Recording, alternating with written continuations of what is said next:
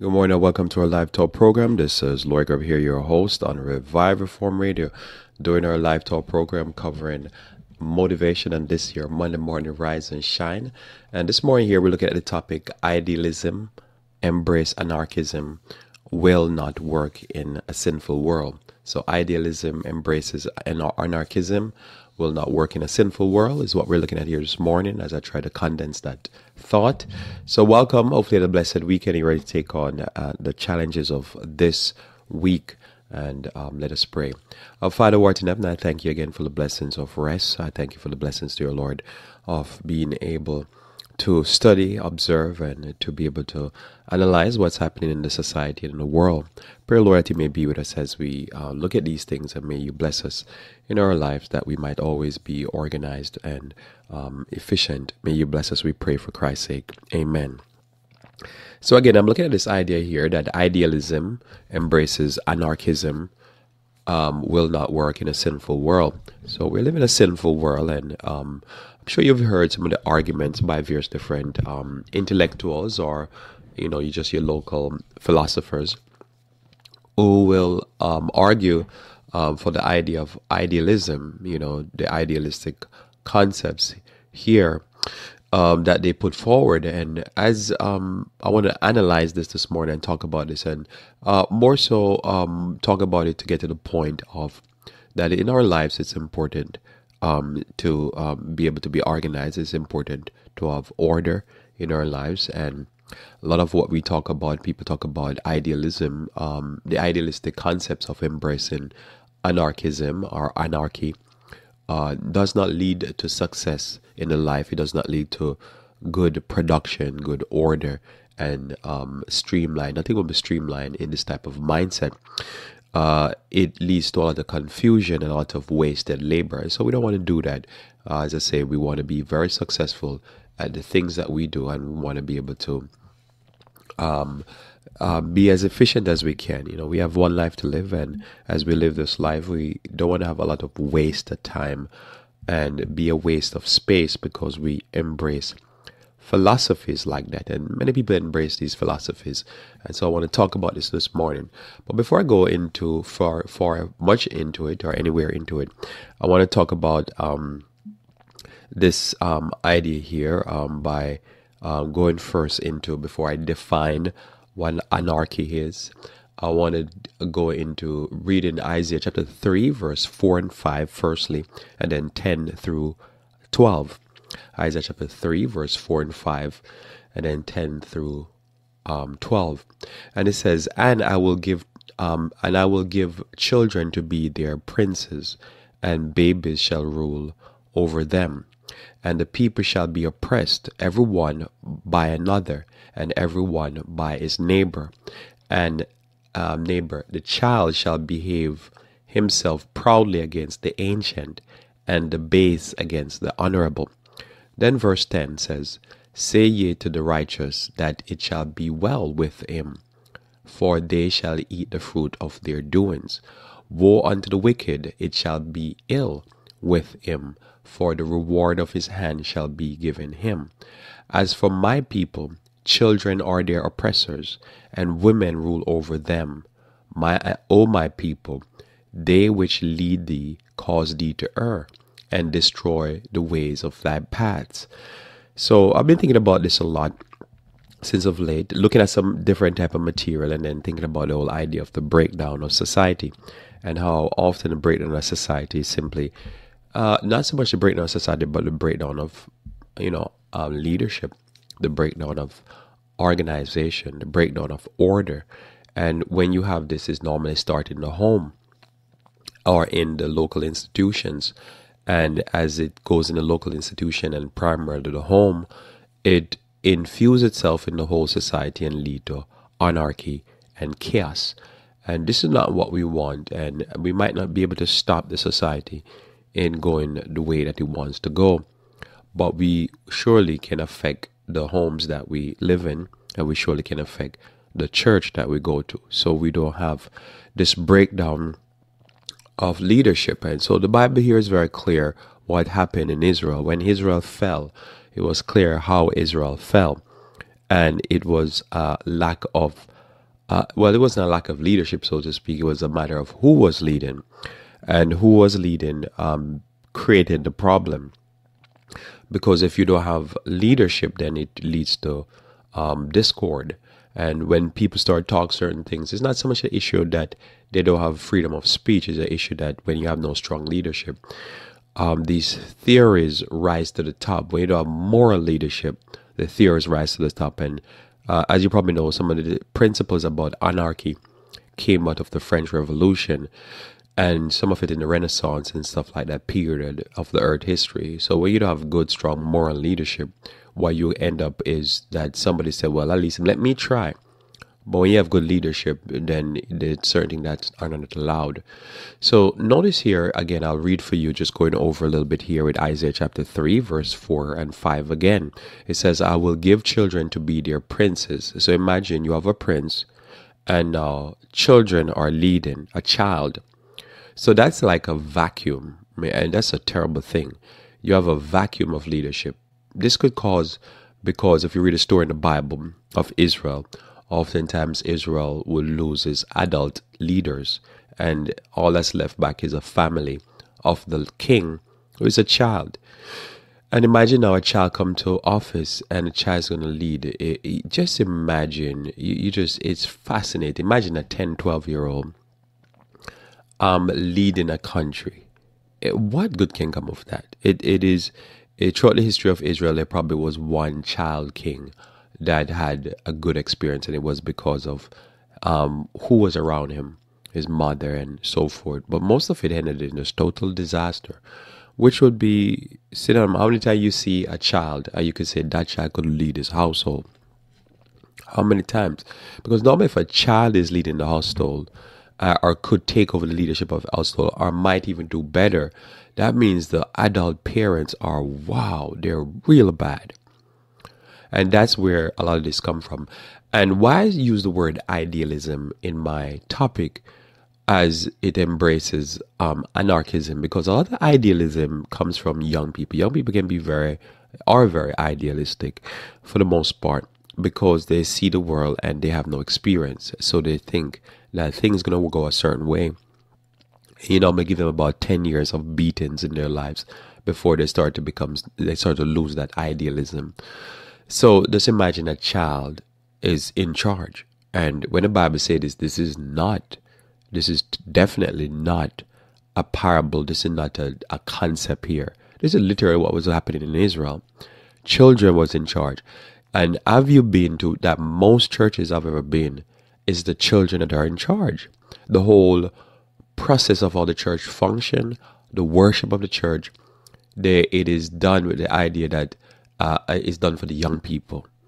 And I don't know if it's children in charge or the parents are just using the children as excuse. It could be both.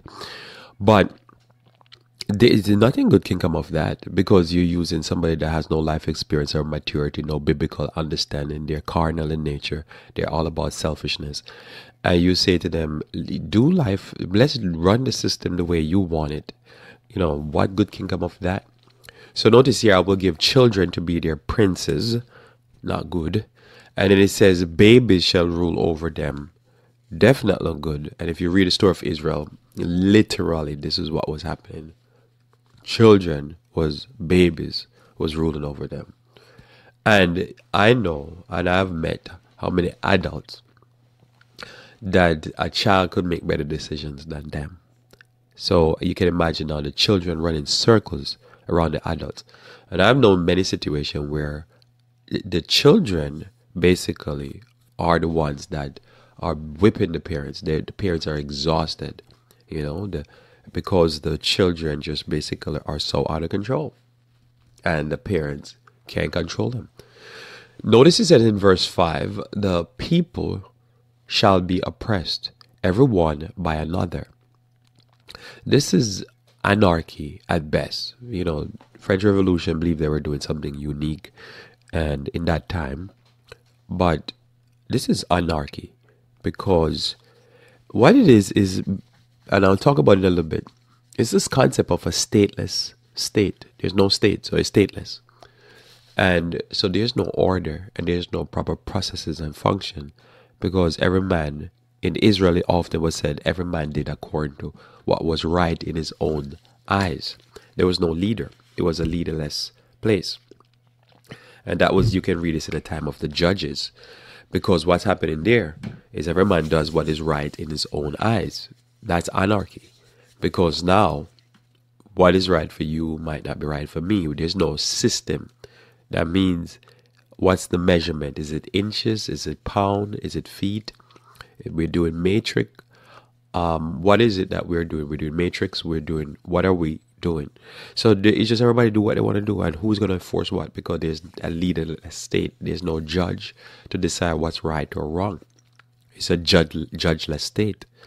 So notice that, and the people shall be oppressed, everyone by another, and everyone by his neighbor.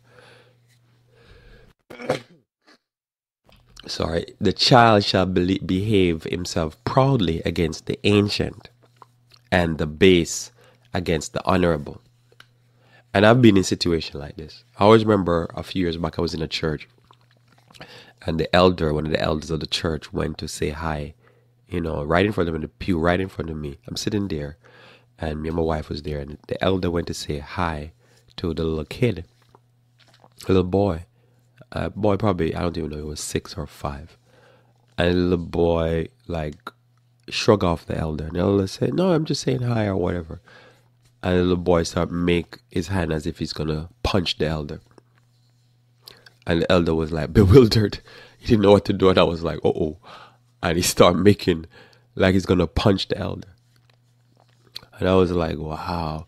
And the interesting thing enough is that the little boy father was going to preach that, and actually preached that day, that Sabbath day.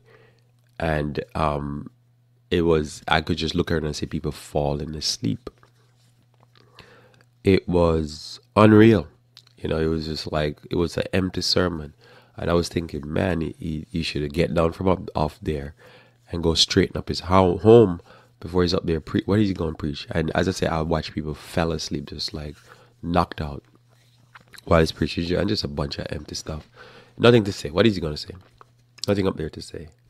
First, you're going to take care of your house. So notice here, it says, the base against the honorable. So that means, and then it says, the child against the ancient. So the children have no respect for the ancient, and the honorable person, the workless people in the society, will talk to them anyway and disrespect them. And you see this in a society. And when you see this happening in society and in any church, I've been in church and I see, you'll have a young girl and she want to fly in the face of the pastor. And the pastor is an honorable person. Someone that I know personally. And when you have that type of environment, it's anarchy at its best. Now, the people who are behaving like this, the children, the leaders in the church, the older people in the church, they might not describe it as anarchy. But it is anarchy. And it will not lead to anything good. It was the breakdown of the church, breakdown of the family, breakdown of the society. And I've learned over the years that many times what you're trying to reestablish in the church is not worship, but it's actually order. It's actually discipline. It's actually respect and honor for those that are in leadership. Because if you can't honor those in leadership in the church, you can't do it outside. So this is part of, to me, the success of life. But when people have no self-control, nobody they respect. Notice here it says here, going into what happened in Israel, what broke down Israel. It says, say to the righteous that it shall be well with him, but for they shall eat the fruit of their doings. So if you live righteous, you'll get the benefits of your lifestyle. And that's so true, because again, if the society has these rude kids and these people are out of control and disrespectful and these basic, if you're living your life and you're living your life as a Christian now, and you make sure that your family is in order and your church is in order, you get the result of that, and it is rightfully so. That should be the result. You should be able to go to church and have a respectable, peaceful worship service and time together and fellowship together, and not have the disrespect and confusion what disorderly homes have in it, because that's the fruit of your labor. That's the fruit of your doings. And it's the same thing in your home. You shouldn't have to be in your home and your kids having you sweating and running on a treadmill. As I say, if I'm gonna get pressured by a child, the child's gonna feel it. And the child's gonna be able to know that says it's gonna come at a cost to you. You have to make up your mind what you want to do. Because I've made up my mind what I'm gonna do. But you will not have me running a treadmill. You're not stressing me out. Because if you stress me out, I'm the adult here. I'm gonna stress you. I'm gonna put you on so much pressure that you will break because you're a child. You're not the adult. And so when you see this here, it says the righteous shall be well with this. And I've lived to see this to be true. It might take some time to straighten the situation out, but I'm going to tell you, you will have peace in your home and in your church. And somebody could tell me what's happening in 1,000 churches out there, that there's hell breaking loose. And I'm like, yeah, because there's no leaders. There's children not in leadership. Notice it says, woe unto the wicked, it shall be ill with him, which is true. For the reward of his hand shall be given him. See, God is fair. You have a leaderless home. Well, that should be your reward. You should have chaos and anarchy. Your kids and your wife and everything should be broke wild on you. And that's the result of your lack of leadership. And that's the result in the society when there's no leaders. Notice here, as for my people, children are their oppressors. Women rule over them. O my people, they which lead thee cause thee to err, or err, and destroy the way of thy paths. Right? So wherever path you're working in on or walking in, it's going to be destroyed. Because what it is that with the way of your path is a set way. You know, you want to get from point A to point B, you go down a set way. When you have now people who are not concerned with processes and systems, they come in and they set talking and they start saying, oh no, that's not the way to do this. Really? That's not the way to do it? And they confuse the whole thing. Confuses it. And who, again, children and women rule over them. So this is why so many churches you go, yes, female elders, but guess who is leading in the home also? Female elders and female and the children. A child running a home is a disaster. It'll never work. But many people believe, oh no, we should be able to have freedom because they're anarchic, or they have anarchism as their philosophy in their head. So I'm going to read this quick note here. I just pull this definition, these two definitions from Wikipedia. And it's first one I'm reading here is anarchy. Anarchy is a society, entity, group of people, or a single person that rejects hierarchy. The word originally meant leaderlessness. But in 1840, Pierre Joseph Proudhon adopted the term in his treatise, What is Property, to refer to a new political philosophy, anarchism, which advocated stateless society based on voluntary association. In practical terms, anarchy can refer to the curtailment or abolition of traditional forms of government and institutions. It can also designate a nation that has no system of government or central rule. Anarchy is primarily advocated by anarchists, individuals who propose replacing government with voluntary institutions. So that's anarchy. So if you look back, as I said, the text I just read, and if you spend some time reading Jeremiah, Isaiah, Ezekiel, many of the minor prophets, you could quickly realize that what is this being described here, and also the book of Judges, where the judges lead. In between each judge, Israel will always revert to what you call every man do what was right in his own eyes, or anarchy. It's just you voluntarily do. So if you want to do right by me, you make sure I'm good. You hook me up, so to speak. But if you don't want to do right, I'm in trouble. Because there's no set rules.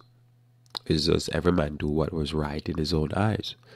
So if you look at this, it says here that anarchy can be entity, like a society, So a whole state, a whole country, run by the anarchy principle, or it could be an entity, or it could be a group of people that decide, so you could have a colony, or you could have a what you call it, like they would do these compounds, and in the compound they could decide on this compound we just have anarchy. There's no set rules. There's no mother, there's no father, there's no wife, there's no husband, there's no leader, there's no rule to do with anything. You can dress or you can undress. You can drink or you can not drink. You can take drugs or you cannot take drugs. It's just no rule.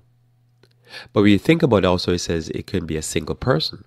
Or it could be a group of people. A group of people could be a family. But you could have families that's how the family run. It's anarchy. But they won't say, for the most part. Some will. But they won't say, this is how we operate. They just operate. Everybody, they call it like an open marriage. The kids do whatever they want to do. There's no rule, because the rule will break down self confidence, they'll say. And why should one person be above another? And then you look at them and say, but those are the kids, right? They have not the maturity to decide what to eat, when to eat, how to eat. They don't understand that. They don't learn those things yet. But in their mind, well, there's no rules, so why would that matter? Just whatever goes. More on that in a second. So the word originally meant, it says leaderlessness. So imagine you have a society and there's leaderlessness. And remember, in many homes, there's no leader. The Bible says the husband is the head of the house. In many homes, and both secular and Christian, even if they don't claim it, there's leaderlessness. As a matter of fact, in many homes, you go to the female and they're the first one. The guy would often not say that the husband is head of the household. As a lot of times you hear female that would say, oh, the husband is head of the household. But the way they operate is leaderlessness. They will quick to make the statement and say, yes, my husband should be the leader of the home. And you will hear the guy saying, yeah, I need to be the leader per se. But it is leaderlessness. And what that results in, what Isaiah just described. So like his treatise is, what is property? That's a good question. Because what is property? If there's leaderlessness, property becomes in question. Borders become in question. So there shouldn't be no border. And if there should be no border, then you should have no right to, you start losing your rights. So then, like in the Bible, it talks about don't covet thy neighbor's property. It doesn't say don't covet thy neighbor.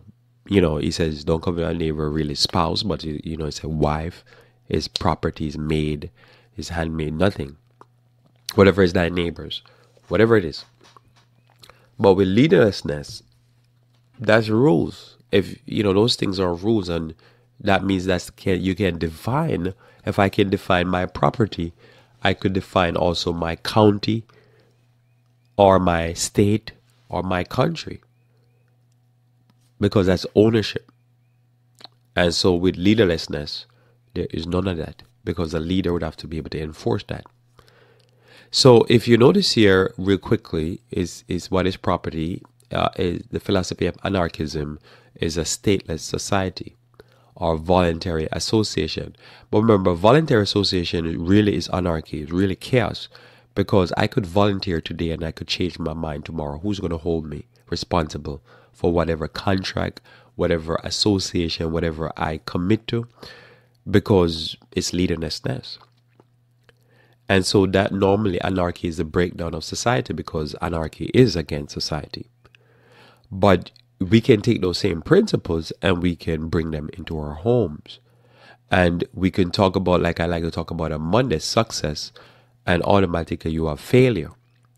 Because without leadership, there is no decision maker. There is no lawmaker. There's no rule. And so there's ultimate chaos. And as I say, in practice, it doesn't work. Why? Because I've never seen it work. I've never seen a volunteer society or volunteer group of people work. As a matter of fact, I've watched quite a few documentaries, because I'm always fascinated with this stuff, of different groups of people who go to an island somewhere or they go to some location in a state that is very loose inside of America or in some country, and they will try to live through this anarchy principle. And most of the time, it collapses because when there's a disagreement, it's hard to fix the disagreement. When there's a disagreement between two parties, you can't fix it because there is no set rule. There is no set property. So if I encroach on what is not your property, but you feel like it's your property, you will feel, then there's no way to resolve those differences. And all the time, they dissolve into fights. Why? Because as my topic is, idealism embraces anarchism will not work in a sinful world. Because all of a sudden, human beings have attachment. The natural heart of man is to attach to certain things and take ownership, even if he claims he believes in anarchy. And if I take ownership of something or I build up something and you come and say, oh, this is mine. And I'm like, you mean this piece of property here that I developed? Yeah, it's mine. Or I need to put a house on it. And I'm like, why don't you go develop yours across the town? Well, you already do the work. I'm going to take your work. Covetousness in the heart of man will always make anarchy fall apart. Because you could work to develop something and somebody comes in and say, I want it. Just think about even in relationships. You could work hard to develop a friendship or a marriage. And now the marriage is working good because it takes years for a person to become one with another person, for them to gel together. And somebody else could see that gelling of, as I say, a marriage or a friendship. And they say, man, I wish I had a friend like that. Or I wish I had a marriage like that. And they could say, well, you guys work hard of it, but I want in or I want one of you. That's anarchy and chaos. And then now the person come in and steal what was not, they didn't work for. But you work so hard for it. So anyhow, this is why that can't work. It does not work in a practical everyday. And as I say, you can go online and look into this stuff and you'll be fascinated in how they've collapsed all the time. Because order and system builds success. Chaos is problematic. This is why if you follow some of what China been doing, where they will steal the intellectual property rights of American corporation, that is very painful. Because if you work hard and you put the R&D, you put millions of dollars and millions of hours, literally sometime over years and decades into developing a product, then somebody come along and say, well, I'll manufacture the product for you and I'll sign an agreement that I won't steal your intellectual property, and then goes ahead and steal it. It is stealing your labor without permission. That is very painful. And that to me is like, again, another form of anarchy. Because they're not doing the labor, the work, but they want to take the benefits, right? So that is problematic. So also, if you notice here, I'll say that there's no system of government or central rule. So you don't know what is right or what is wrong. You don't know what rules you're operating under. So we live in a state, and our states normally have a constitution and certain orderly process how to transition from one leader to the next. There's a process in place. When you take away that, there's no process in place. Like when you deal with like a regular family, when a person is a child, they're a child, and there's a passage or a process for them to come up into adulthood.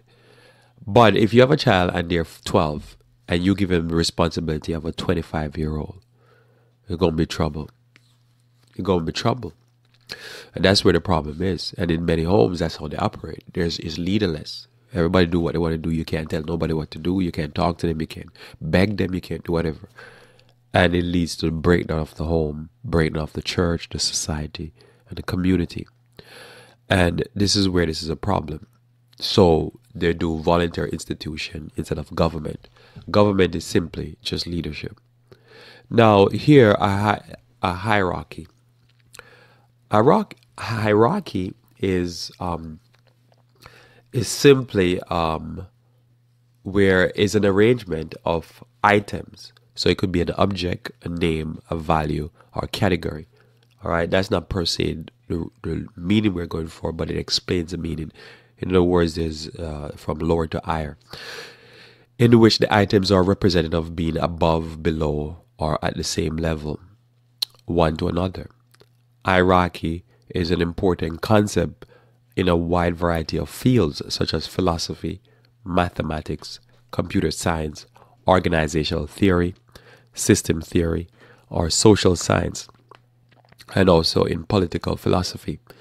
So hierarchy is represented here as there is layers. And even when you read the Bible, you can see very clearly that the Godhead is first, and then secondly you have the archangel, you have the angel, all of a sudden the seraphim and the cherubims and the rest of the angels. All of a sudden that slipped my mind. Now, so what is that? It is a system of hierarchical government. 2-wing, 4-wing, 6 wings, archangel, are the covering cherubs, and then the Godhead himself.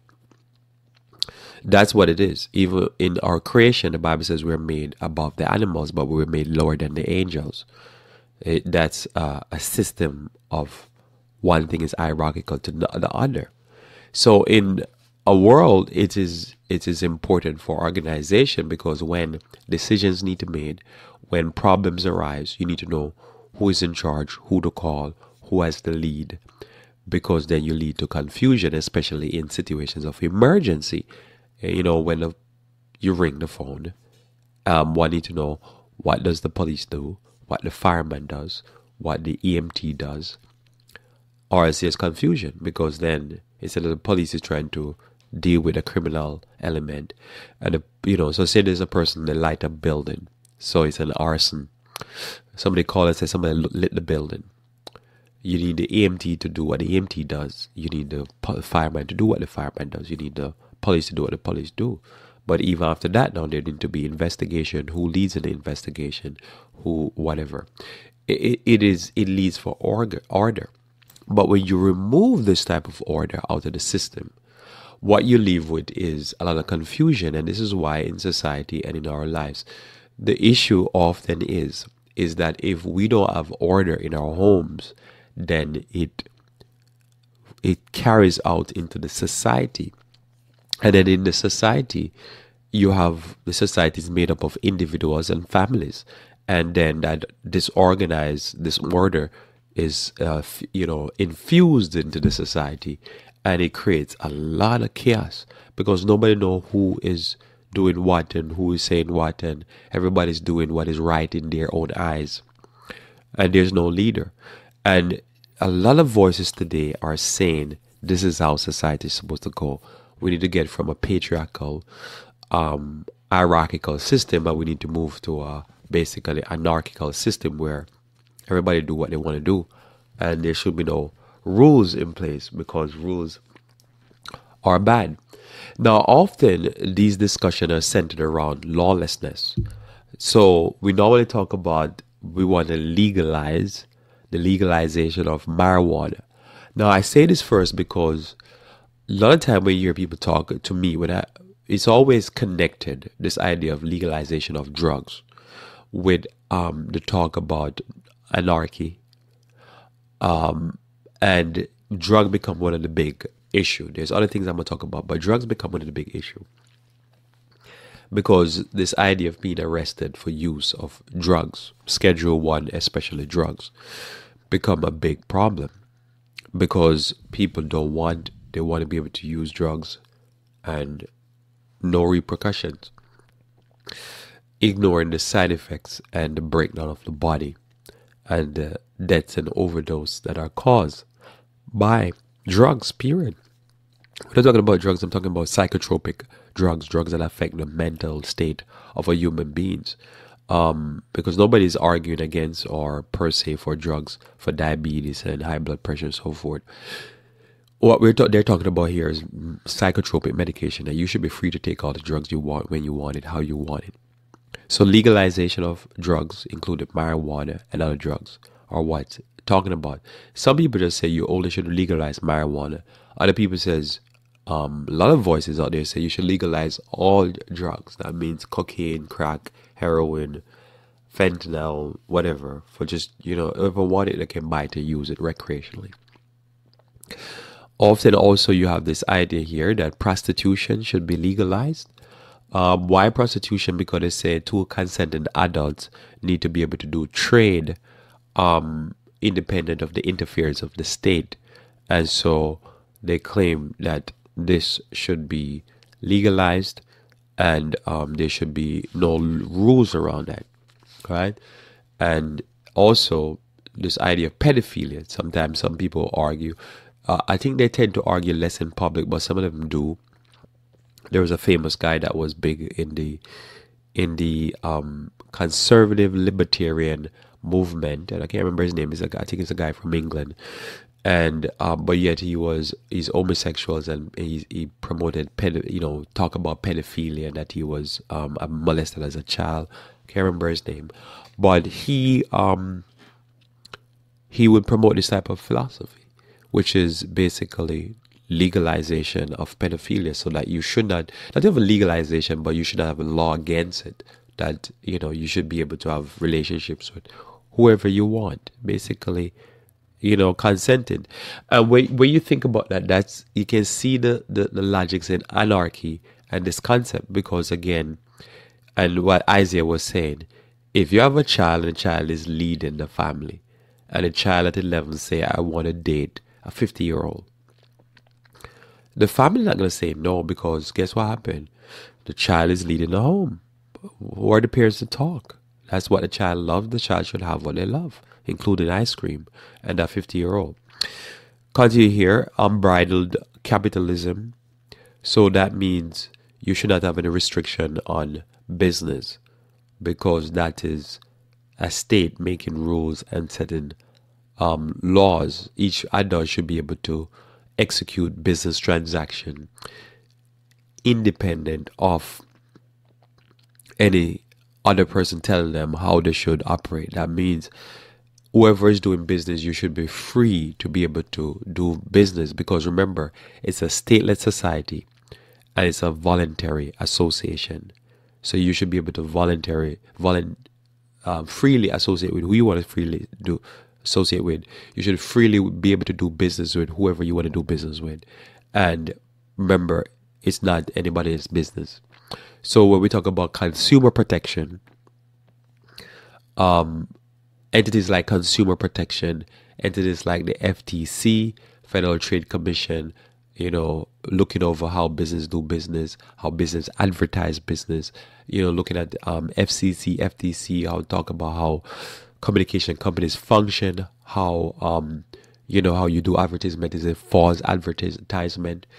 All of that, a stateless system and anarchy would remove, because they will see many of the functions of the federal government as being hierarchical, as being patriarchal, as being basically the government trying to rule us and tell us what to do. And yet those concepts are rigged in the idea that basically human beings are not sinful, and that human beings should allow to, if you're an adult and somebody lied to you and you fall for the lie, that's your business. It's two consenting adults.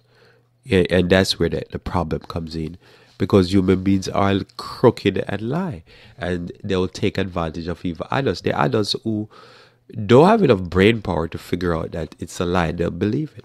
If somebody come out with a product and they say, this product, like a few years back, there's a product called Coral Calcium, and it was advertised as a product to heal every disease, I guess, known to man. All you have to do is just take this Coral Calcium and you'll be healed.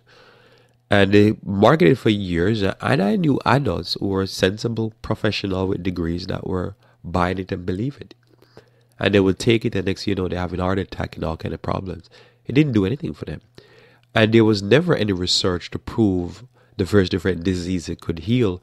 But the guys who sold it made millions of dollars. And what happened, I think it was the FTC and the FDA Yeah, I'm saying that right. The federal, yeah, the FDA went after them and got them to have to turn over back all that money and tried to refund a lot of the money back to the consumers because they never proved the efficacy of it. But in anarchy, somebody would say, what's right is the government has to go after liars who lie to the general public to sell them products. And it's the same thing. Somebody has to be in charge also because in a sinful world, people want to take advantage of your children. People want to take advantage of your spouse, your wife. And somebody needs to say, I'm here to protect my household. And so it is also in the church, and so it is in the society. But if you have unbridled capitalism, and as I say, the sad reality is many people who lean conservative libertarian, you would think those people who are more Bible, they claim to believe in the Bible, they would be the one who would say, no, you can't have unbridled capitalism. But ironically, in the society that make me scratch my head often, I hear from them are saying, oh no, we need to be able to have free association.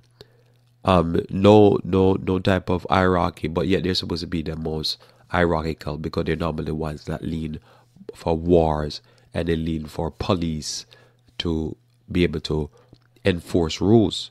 So while they're saying police should enforce rules, they're the ones that are more supposed to be more free to do what you want to do. It's a strange. I think this is mental illness because you go to many of these places that are, say, the Bible Belt. So down south across towards Texas, and these are the places you find more prostitution, more go-go bars, more strip clubs, more problems with the drugs. The more many of these conservative areas have massive problem with drug overdose, West Virginia, Tennessee, those places. So, lower education, a lot of breakdown in society. You say, well, I understand. They're supposed to be conservative, but yet they lead more libertarian, more one-off guns on bandana, on their belts, on their shoe buckle, the guns everywhere, so they can shoot at any standing position or seating position, I guess. You be like, man, it's like, and then they say the liberals want to control everything.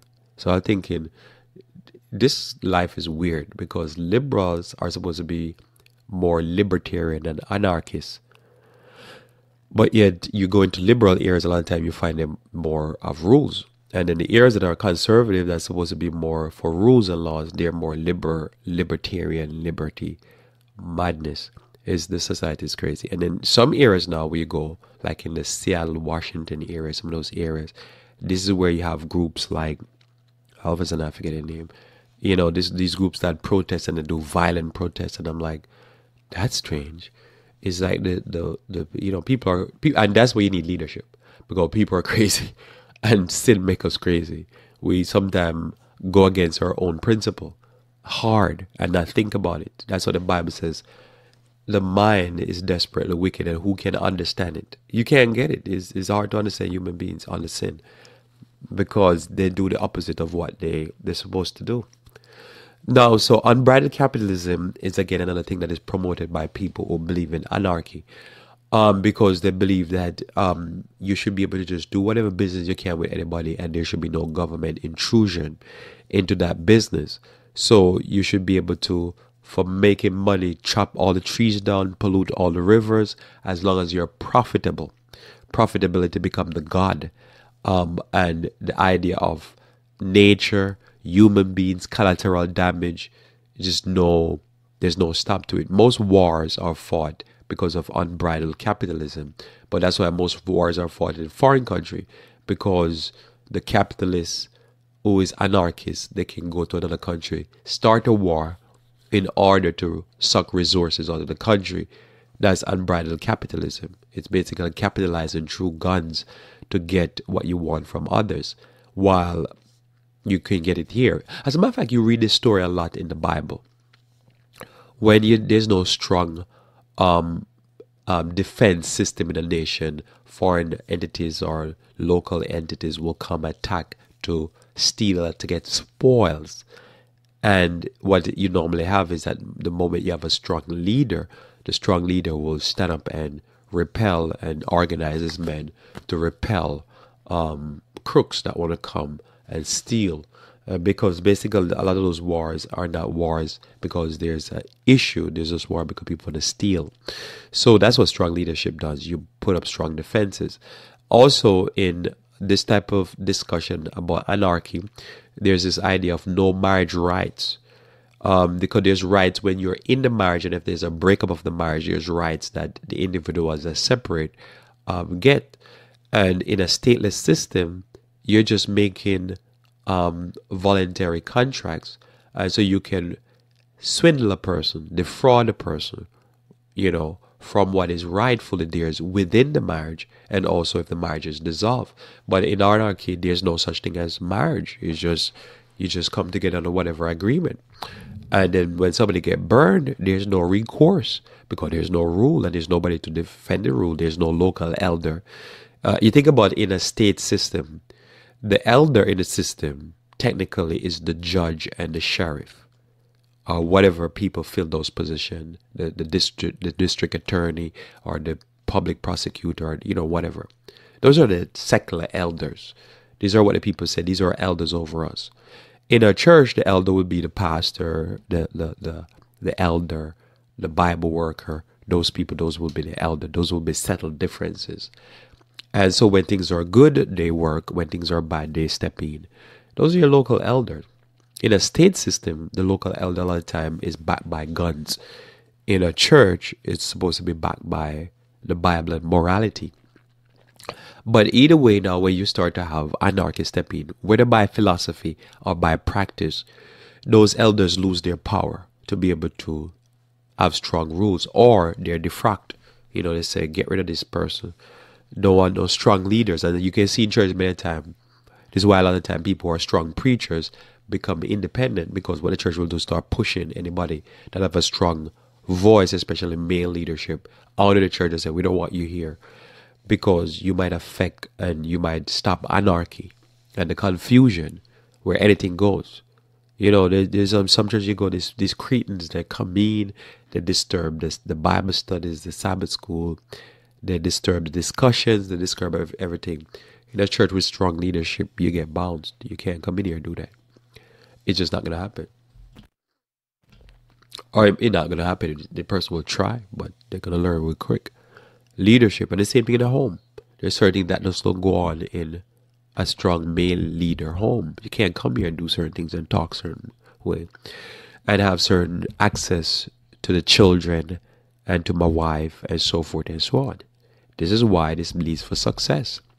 But when you embrace anarchism in a sinful world, it leads for failure. So no marriage rights. There's no right in the marriage. You don't have certain privileges. So that means what does that mean? That means the husband can't say, hey, look, this is what you need to do. Nor the wife can say, hey, this is what your responsibility is. And the children can't say, you have that responsibility to me. You brought me in this world. This is your responsibility. There's no leadership.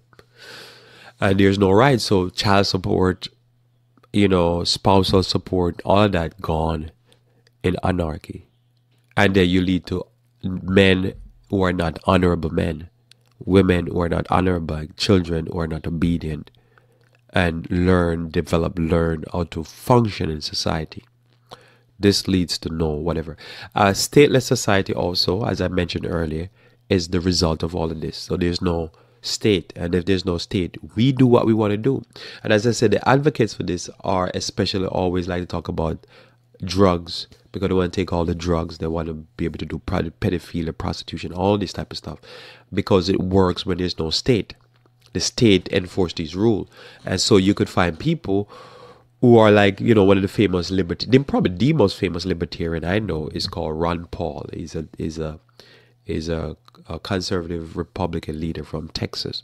And if you look at his principles, it might sound pretty on the surface, but it's always ironic that the person leads conservative, but he's probably the most famous, at least I know, libertarian, promoting libertarian principles that basically, this concept of liberty and freedom, which is part of our basic tenet in America here. But the problem is you could take that to an extreme, or you could take that on the surface and it leads to problem. Because you need liberty. But part of laws and rules is that it protects liberty. You see, I should be free to do certain things. But again, if somebody sees, again, a good example, if somebody sees it that they can create a rule, set a trap for me, lock me up in prison, have me work in hard labor for $1 an hour so I can work and then make profit for whoever set the rule and set me up, then that takes away my liberty. But somebody could say, well, that's unbridled capitalism. That's part of anarchy. And that's the problem with that. We don't want anarchy. When we need rules and everybody follows the rules, we want a system of government which is blind to the individuals. It just set the rule and we all follow the rule. We don't want this type of stuff. So we don't want it in our society, and most actually we don't want it in our homes. And we don't want it in our person because it will lead to personal failure. There has to be rules and order, because I have to know the rule, that I can work within the rule. And also I need to be able to, you need to know the rule that I work within the rule so that you can know what to expect. But you don't know what to expect. It's worse than somebody saying, well, I have to submit to this hierarchical leader. As I say, I've never seen it work in a church or a family. All the dysfunction family that I know, every dysfunctional family I know are lawless families. People just get up and do what they want to do, when they want to do it, how they want to do it. And the parents has no leadership value. The kids are in charge of themselves and they say what they want when they want. You bring me, I've never seen never seen it work. It don't work in colonies. It don't work when they set up their compounds. It don't work in nothing in life. Never seen it work. You bring me a dysfunctional family, I guarantee the biggest problem is there is no leadership. The man has no head in no household. The woman is just speak off the cuff. She speak whatever she want to speak, whenever she want to speak it. The children are rude and disrespectful and miserable. Never work. Strong leadership bring all of that into subjection. Notice here 2 Timothy chapter 3 verse 1 through 7. The Bible is speaking here of the end times and what will it be like. And we notice here that the Bible really describes anarchy, chaos. And if you're idealistic, you might believe that anarchy can be a great thing. It's a disaster in a sinful world, because not only is there no leadership, sinful people take advantage of leadership vacuum. If you want to know what anarchy is, go look at what's going on in Libya right now. Libya is broken up into 1,000, I think over 1,000 different factions. Total anarchy. When Syria started that war, I think it started, encouraged by the American government. It now leads to total anarchy and people fleeing, because when there's no state and there's all these crazy people, because we all have these crazy people. Imagine if the militias, the militias are normally conservative leading because they believe that they need to overthrow the government if something goes wrong. But if you think of the militias in America, if they took over, woe unto you and me. We're in so much trouble.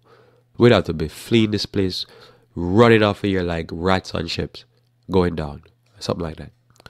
It will be terrible, because when you meet these individuals, you never meet one. I've never meet one of these type of individuals, and I'm not like, man, this person is scary. There's some twisted mentality. And you imagine those people now take over the country, and those are the people that are in leadership. And there's every little county have a militia, and you don't know from what county to the next county what the rule is, because every militia is fighting amongst themselves and with other militias to come up with their own anarchical way of running the country. You never listen to these people and think, man, I'd like to live under the leadership of that guy. I've never heard one of them thinking, yeah, I would like to live under the leadership of that guy. I would know exactly how things are. But he's here, when the strong government and the government does the right thing according to the Constitution. I'm not talking about when the American government does not live by the Constitution. I'm talking about when they're faithful to the Constitution. Things tend to work out better. You tend to be more peaceful. Let anarchy set off in America, you see what will happen. So let's read this text here. It says in 2 Timothy chapter 3, verse 1 through 7, it says, "This know also that in the last days perilous time shall come." Why? Why is it going to be so terrible in our time? Why is it getting worse? For men shall be lovers of their own selves. You can see them in the mirror right now with their long hair and their makeup on their face, loving themselves. covetous, boasters, proud, blasphemers, disobedient to parents, unthankful, unholy. This alone tells you what this is: a total chaos, a breakdown of society, breakdown of the individual mindset.